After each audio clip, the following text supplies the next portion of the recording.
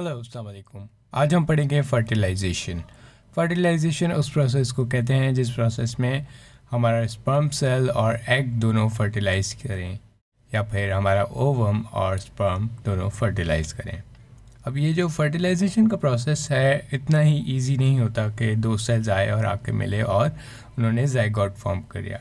इतने ईजीली नहीं होता। इस प्रोसेस के कंप्लीट होने के में काफ़ी सारे जो कि है फेजेस लगते हैं और ये कौन से फेजेस होते हैं इनको हम पढ़ते हैं।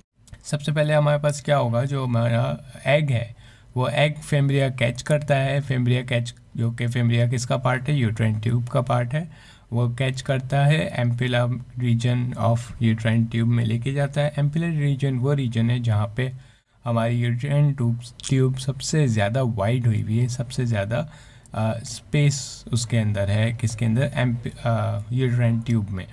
वो हिस्सा यूट्राइन ट्यूब का जिसके अंदर सबसे ज़्यादा स्पेस है, सबसे ज़्यादा वाइड है, वहाँ पे जाके हमारे पास एग अवेलेबल होता है। अब स्पर्म हमारे पास वजाइना के थ्रू जो कि है एंटर करेगा किसके अंदर, यूट्राइन ट्यूब के अंदर। और यूट्राइन ट्यूब तक आने के लिए उसको जो कि है हेल्प चाहिए होती है, वो होती है मस्कुलर कॉन्ट्रैक्शन। मस्कुलर कॉन्ट्रैक्शन की हेल्प से वो जो कि है ट्रैवल करता है, ट्रैवल करके एग तक पहुंचता है।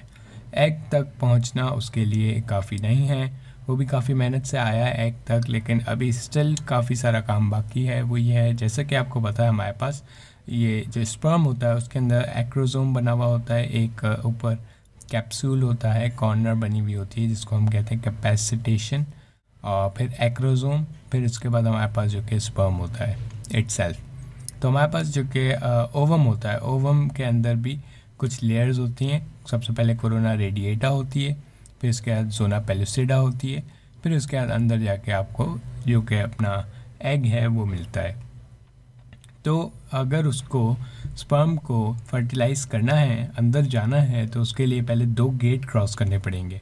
कौन से गेट हैं? सबसे पहले कोरोना रेडिएटा को क्रॉस करना पड़ेगा, फिर जोना पेलुसिडा को क्रॉस करना पड़ेगा। तो कोरोना रेडिएटा के गेट को क्रॉस करने के लिए उसके पास क्या मेथड है, उसके पास कौन सा हथियार है उसके पास। तो कोरोना रेडिएटा को क्रॉस करने के लिए उसके पास कैपेसिटेशन है। कैपेसिटेशन जो कि है उसके हेड पे हुई भी होती है। कैपेसिटेशन की वजह से वो कोरोना रेडिएटा को काफ़ी इजीली क्रॉस कर लेता है। लेकिन ऐसा स्पर्म जिसके पास कैपेसिटेशन ना हुई भी हो वो कभी भी कोरोना रेडिएटा को क्रॉस नहीं कर पाएगा। कोरोना रेडिएटा जो कि हमारे पास ओवम की फर्स्ट लेयर है, तो हमारे पास फर्स्ट फेज़ फर्टिलाइजेशन का क्या हो गया, crossing of the corona radiata और कैपेसिटेशन। तो इसके बाद सेकंड हमारे पास क्या होता है, हमारे पास सेकंड लेयर जो कि जोना पेलुसिडा है। तो जोना पेलुसिडा को क्रॉस करने के लिए हमारे पास एक्रोसोमल रिएक्शन होता है। हमारे पास जो कि स्पर्म के अंदर एक्रोसोम होता है, एक्रोसोम के अंदर एक्रोजिन होता है। एक्रोजिन हमारे पास एक केमिकल होता है, वो केमिकल जो कि है रिलीज़ होता है एक्रोसोम की हेल्प, एक्रोसोम से जो कि स्पर्म का पार्ट है, और वो केमिकल जाके हमारे पास पाथवे बनाता है किसके अंदर, जोना पेलुसिडा के अंदर, से जो कि होल क्रिएट करता है जिसके अंदर से स्पर्म क्रॉस करता है।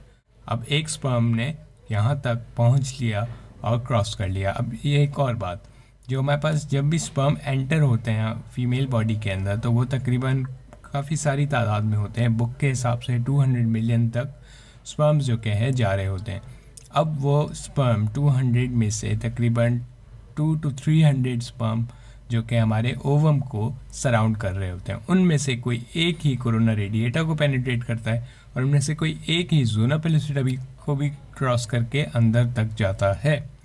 अब ये जो स्पर्म अंदर चला गया है, अब उसने जो होल क्रिएट किया है, इस होल में से दूसरे स्पर्म भी आ सकते हैं, लेकिन हमें इस बात को प्रिवेंट करना है, क्योंकि अगर दूसरा स्पर्म आ जाएगा तो एबनॉर्मल फर्टिलाइजेशन हो जाएगी डबल स्पर्म्स के साथ। तो इसको प्रिवेंशन के लिए हमारे पास क्या होता है, एक हार्मोन रिलीज़ होता है कॉर्टिकल ग्रैन्यूल्स के, जो कि cortical granules of zona pellucida से क्या होता है, लाइसोसोमल एंजाइम्स रिलीज़ होते हैं। और ये लाइसोसोमल एंजाइम्स क्या करते हैं, जोना पेलुसिडा के अंदर जो होल क्रिएट किया है स्पर्म ने, उस होल को कवर करते हैं ताकि किसी भी और स्पर्म की पेनिट्रेशन ना हो सके। अब हमारे पास नेक्स्ट स्टेप क्या होगा, जब वो स्पर्म अंदर आ गया, उसको एग मिल गया, तो अब उसने क्या करना है, अपना मियोसिस 2 दोनों ने कंप्लीट करना है।